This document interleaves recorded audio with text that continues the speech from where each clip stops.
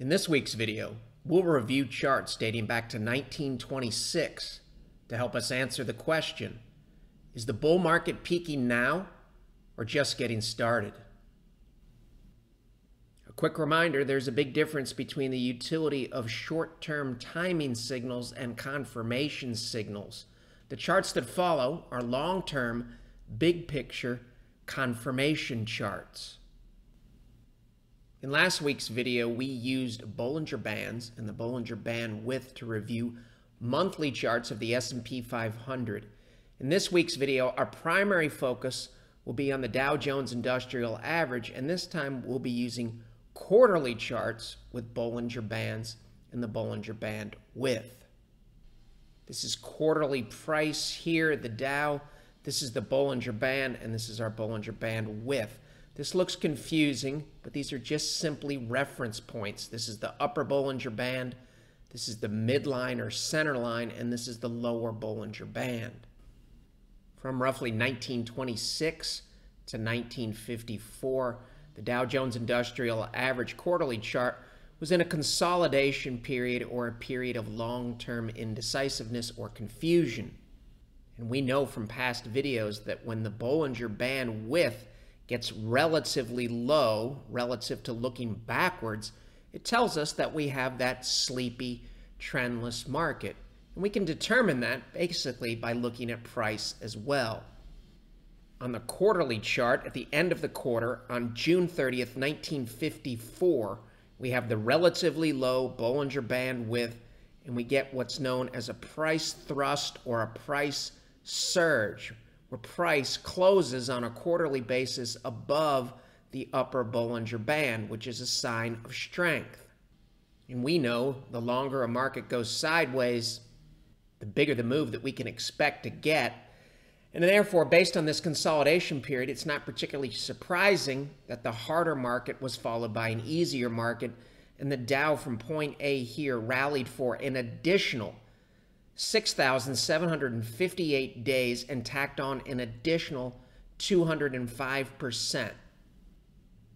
Similar situation if we were looking backwards in 1984. We have a long-term period of consolidation that dates all the way back to the 1960s. And when price breaks out of the box here, if we move down, if we look backwards, we have a relatively low Bollinger Band width when we look backwards. The width here is quite a bit lower than it was here, here, or here. And similar to the previous example, we get our price thrust, our surge. In this case, it happened on a quarterly basis, 12/31/1982. We get a quarterly close in here above the upper Bollinger Band. And then if we fast forward into 1984, we get somewhat of a retest here with price, where price comes back down, back towards the orange box and holds. So in the previous example, when we had consolidation, a relatively low Bollinger Band width, and a price thrust, good things happened. Similar situation here from point A, or when we get the first quarterly close above the upper Bollinger Band, above the orange box. After that, the Dow Jones Industrial Average tacked on an additional 998% over the next 17 years. If we fast forward to the present day, this chart is dated May 10th, 2018. We have a very similar situation. We have a multiple year consolidation period. When price breaks out of the box, when we look backwards, we have a relatively low Bollinger Band width here. When we break out, this level here is quite a bit lower than these levels back here. And in the present day case, our first quarterly close above the upper Bollinger Band occurs here, and it happens on December 31st, 2013. Now we're looking at the same three cases, but we're taking a big step back. So now we're looking at 1926 all the way out to the present day. In the first case, we have a long-term period of consolidation. In the second case, we have a long-term period of consolidation. In the third case, we have a long-term period of indecisiveness or consolidation. Back to the first case. When we break out from the box, we have a relatively low Bollinger Band width looking backwards. Second case, when we break out from the box, we have a relatively low Bollinger Band width looking backwards. And in the third case, when we break out from the box, we have a relatively low Bollinger Band width when we look backwards. Relative is the key term. In the first case, we had a price surge or a thrust with a close above the Bollinger Band. Get another quarterly close above the upper Bollinger Band here. In a similar situation here in 2013. In the second case, we came back and had somewhat of a retest look coming back towards the orange box. We have a similar situation in the present day example where price comes down here, and if it wanted to, it could have re-entered the orange box, but it held and went on to print a higher high. And in this case here, we get a second price surge in relatively short order. We're inside or below the upper Bollinger Band, and then we get a quarterly close above. Similar situation here. We went back inside below the upper Bollinger Band and then subsequently saw a quarterly close or a surge above. In the first case, after we could see all of this, the market rallied for an additional 18 years and tacked on an additional 205%.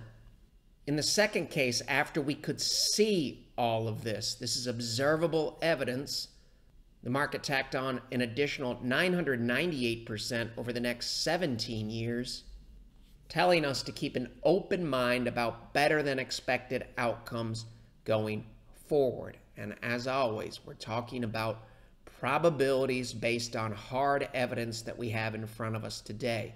We are not making a forecast.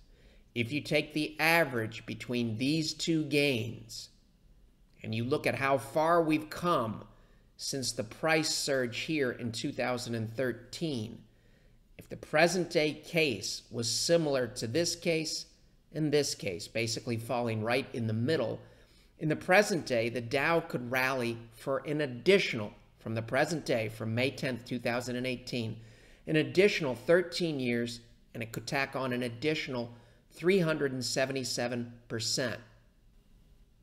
If we were to follow a similar path, the Dow hypothetically would reach 116,000 in October of 2031. In the present day, the Dow is hovering around 24,000. It's extremely important from a psychological perspective. When we review historical charts, we have to understand if we were reviewing charts in 1954 or we were living and trading in 1954. We have no idea what the future looks like. All we know is what's in the rear view mirror. So it's very easy to understand that people were skeptical about this breakout in 1954 because their experience says rallies end badly, rallies end badly, this rally ended badly, this ended badly. So when we're on the right side of a consolidation period and we get a breakout from a long-term consolidation box, it is 100% normal and to be expected that human beings would feel very, very skeptical about the possibility of the market rallying quite a bit further in this direction. And it would be very, very difficult to wrap your arms around or your mind around the fact if somebody told you here, based on your experience, that the market was going to rally for an additional 18 years, that might have been laughable at this point. So when we're here in 1954 and we get all of this, the consolidation, the low Bollinger Band width, and the price surge, many investors are still in the this will end badly mindset, which is basically a long-term form of recency bias. Logically, investors are looking backwards and saying this will end badly based on their experience, what they've seen for the most part in their entire adult life. Similar situation in 1984. When we're above the orange box, it's very, very easy to understand why human beings are very, very skeptical. And many were saying this will end badly. This will end badly is based on their experience in the markets. And most market participants do not look at very long-term charts. So when you're here in 1984, this is what the vast majority of market participants are looking at, and this is their real-world experience. Very few take the time to understand where are we in the context of the big picture. So let's zoom in on our experience in our lifetime. In 2013, when the market's getting ready to break out of the long-term consolidation box, it's very, very easy to understand why most market participants feel this will end badly. If you were 7 years old in 1997, and when you're 7 years old, that's when you start picking up things around the house. So if your parents experienced pain in here, if you were 7 here, when we get to this point here, you have memories, bad memories about what can happen in the stock market. Similar situation in 1997 if you were 55. If you were age 7 in 1997, in 2013, you're 23 years old. And it's totally understandable, looking backwards, based on your experience, that you would be very, very skeptical about the markets. If you were 55 years old in 1997, in 2013, you were 71 years old. So this tells us that the vast majority of market participants, their experience and their recency bias, and recency bias is a fractal as well, it can cover several years. Logically, based on that, they would conclude this will end badly. We've seen this before. And frankly, the further the market moves away from the consolidation box, the more skeptical many investors become in the present day based on their experience. Remember, most investors are not looking back here. They have no idea what took place here. What they know is what they've experienced, and if they look backwards using stock charts, they typically don't look this far back. So it's very, very logical to have the "this will end badly" mindset. If we fast forward to 2018, if you were age 7 in 1997, you're 28 today. If you were 55 in 1997, you're 76 years old today. Again, the vast majority of market participants, this is all they know. They have no idea what happened back here. Therefore, it's not surprising that MarketWatch published an article on May 9th. More than 60% of investors say stocks will peak in 2018 if they haven't already peaked. That concept is very, very easy to understand when we understand where these age groups are today. If you're 28 to 76 years old, based on your experience, this makes sense. But markets don't operate on shorter-term time frames. This may sound like a bold statement, but this is how markets operate in the real world. And frankly, we can't even debate that statement. Why is that? This is a historical chart of how the market has operated in the real world dating back to 1926. And you could make the somewhat tired argument that this is a small sample size. If you trade markets and you understand market fractals, you really know that that's not true. Because we can find the exact same type of patterns. Harder markets are followed by easier markets. Harder markets are followed by easier markets. Harder markets are followed by easier markets. We can find those patterns on daily charts, 60-minute charts, 30-minute charts, 5-minute charts, and 1-minute charts. The sample size that we have to help us understand this is how markets work is almost limitless. Think of how many fractals on a 1-minute time frame we could find like this going back to 1926. And we're making the assumption here in the present day that everybody is investing only in the Dow 30 stocks. If we look at the broad market, it's even easier to understand why 60% of the people that are polled or asked today say this will end badly. We hit resistance, it ended badly. We hit the same level of resistance for the average stock, it ended very badly. We came up to the same level of resistance in 2015, and it was very understandable to say at this point, this will end badly. We've seen this before. We've seen this before.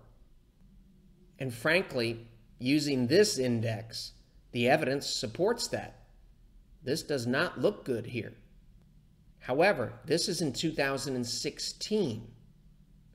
If we fast forward to the present day, this is our nimble barge look that we have here.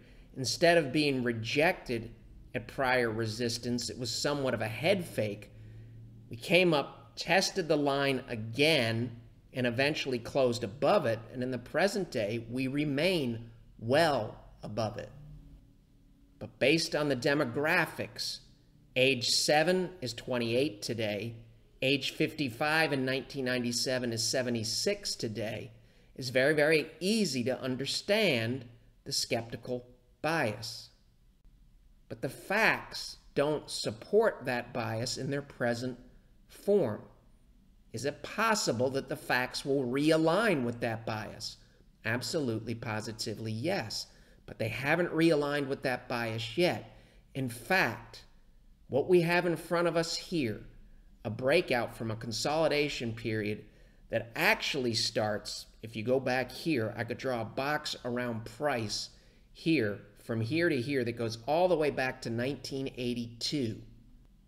What we have in front of us today, as of May 10th, 2018, aligns with this quote from Market Wizards. The second item is something that Ed Seykota taught me.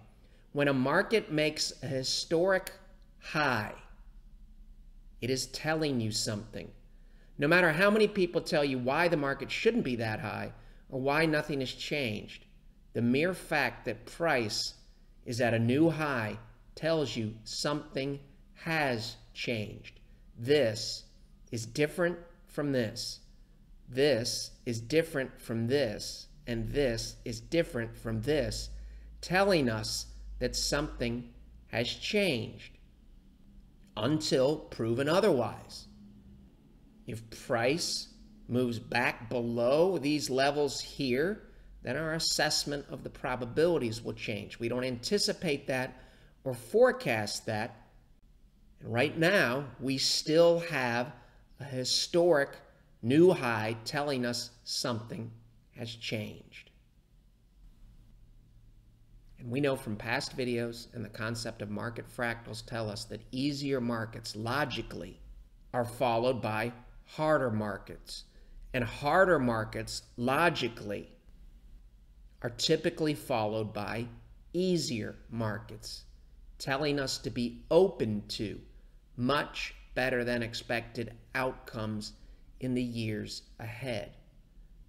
That's simply a probabilistic statement based on the facts that we have in hand. If the facts change, then our assessment of the probabilities have to change as well. This is the big picture that we have in hand today. This is a set of facts as of May 10th, 2018. Let's zoom in on the two bullish periods here and compare them to the present day. This is the price surge here, the first price surge in 1954. This is the quarterly price surge here at the end of calendar year 1982. Notice in the early stages of the secular trend, we tend to hug or stay above the upper Bollinger Band. There's a lot of white space in here. We really don't touch the lower Bollinger Band for several years. In here, we don't go into the lower Bollinger Band the entire period. And when the trend starts to wane here, things change. Instead of staying up near the upper Bollinger Band or closing above it on a quarterly basis, now we have white space above the upper Bollinger Band. The Bollinger Band here is rising. This is a bullish trend. Here, it's moving sideways. This is what the early stages of consolidation looks like. And we also have a very clear momentum divergence in here that we can see before this big plunge.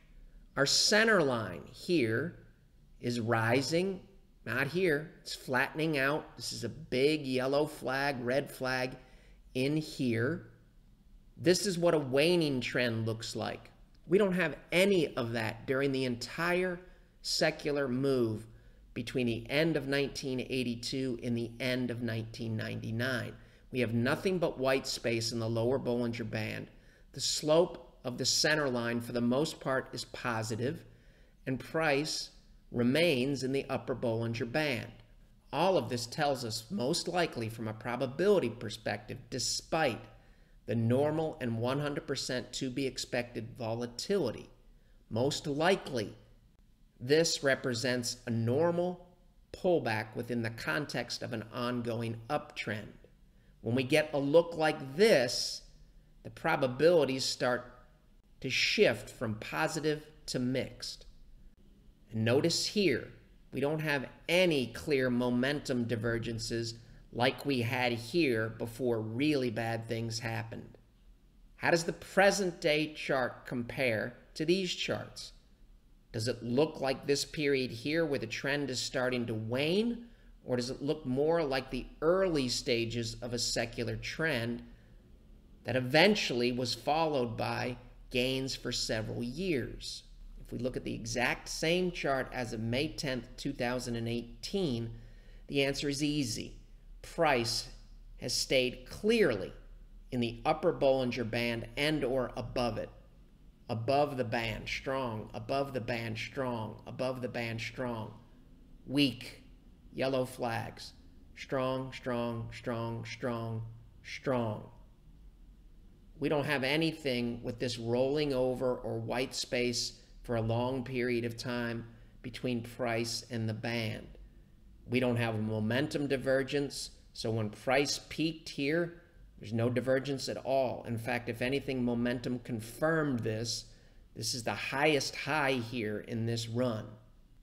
Even with the volatility year to date, we still haven't given up the upper Bollinger Band.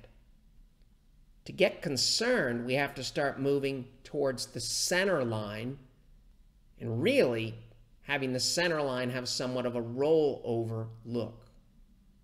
How long will this look last? We have no idea. We take it day by day. We're not using these charts to forecast. We're simply using them to monitor the market's present day risk-reward profile, which remains constructive given what we know today. We'll wake up tomorrow with that flexible, unbiased, and open mind.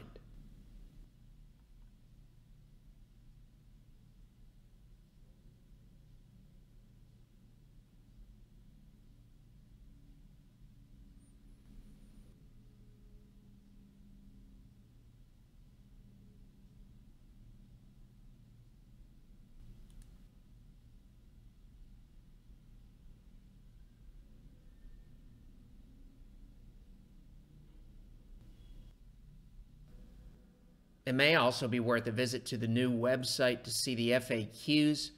We've got new and expanded FAQs covering traditional investing, low-cost passive investing, and the online/robo strategies that are currently in vogue. The material in this video has no regard to the specific investment objectives, financial situation, or particular needs of any viewer. This video is presented solely for informational purposes and is not to be construed as a solicitation or offer to buy or sell any security or any related financial instruments, nor should any of the content be taken as investment advice. Any opinions expressed in this video are subject to change without notice, and Shavaco Capital Management, LLC, or CCM, is not under any obligation to update or keep current the information contained herein. CCM and its respective officers and associates or clients may have an interest in the securities or derivatives of any entities referred to in this material. CCM accepts no liability whatsoever for any loss or damage of any kind arising out of the use of all or any part of this material. We recommend that you consult with a licensed and qualified professional before making any investment decision.